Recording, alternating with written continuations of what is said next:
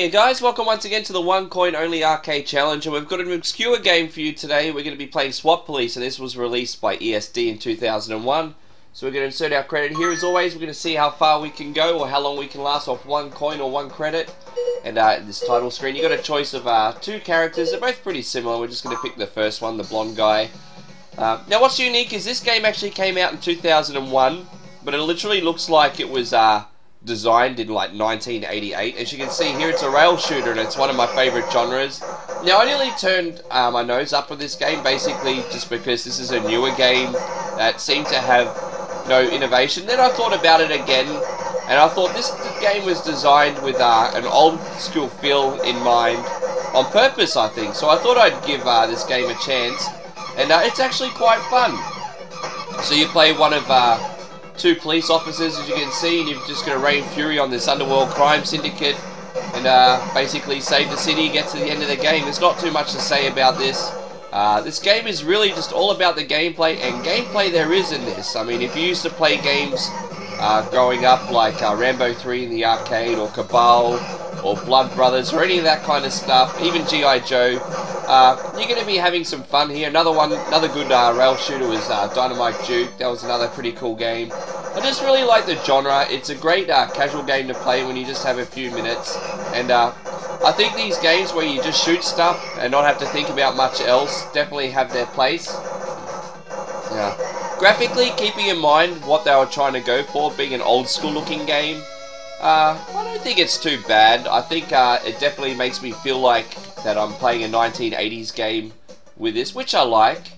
And unfortunately the cutscenes seem to be in another language. I think they're in Korean or something, so that's a bummer for us, but it's all good. How much gold do we got here? I don't know what all this stuff is supposed to do, but we'll just roll with it. So stage 2 now. It's pretty cool that they've added a world map so you see where you've got to cover every time you're moving on. So we're in some central street or something now. I don't think the sound's too bad. It's kind of got that real distinct 16-bit sounding soundtrack in this. Kind of reminds me of a Genesis game in a good way. I don't think the sound is too bad at all. I do like the fact that there's all sorts of weapons that you can collect in this too. There is a big variety, which is a lot of fun. And crap, it's one-hit kills, and the first level was actually quite easy, but now I'm starting to get a little bit careless, and you know what, I've got to give this game credit again. At least they're giving you one easy level to sort of get your eye in. And there's another button. I haven't told you guys the button yet. You've got a shoot button here. You've got a button to throw grenades, and I just worked out there's actually a button where you can dodge some of these projectiles getting thrown at you. So again, a really good control scheme, and this guy handles incredibly well. And no complaints with the controls. The game is incredibly playable. You'll be able to pick up and play and get straight into this. I do actually like the variety of enemies too. Like, considering it's such a simplistic looking game, there is a pretty big variety of enemies. Like, these ones are repeating themselves a little bit, but there'll be all sorts of like bigger henchmen come to the screen with bigger guns, as you can see this one here. It's pretty cool.